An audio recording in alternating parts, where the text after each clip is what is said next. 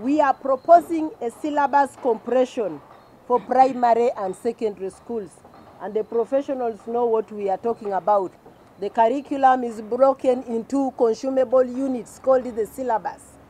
And in that syllabus, there are certain things you can package together and deal with them in a 40-minute lesson. We are also proposing hybrid learning, where you have the face-to-face, the teacher-student interface, the one we traditionally have.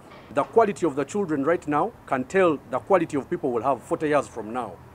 It's very unfortunate that at the beginning of the lockdown, the second wave, the Honorable Minister of Education came out and said that the little children in kindergartens would go back to school when COVID is done. I think, for lack of a better word, that is very absurd.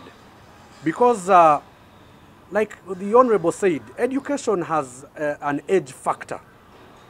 For a person to qualify to go to primary, succeed without dropping out, without, repeating classes, they must have a very good foundation of ECD, kindergarten, nursery.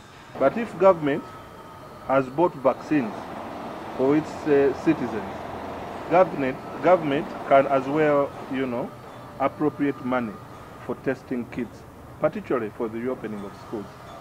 Therefore, the burden should fall back on government to produce testing kits and vaccination for children, if not at a subsidized cost, for free.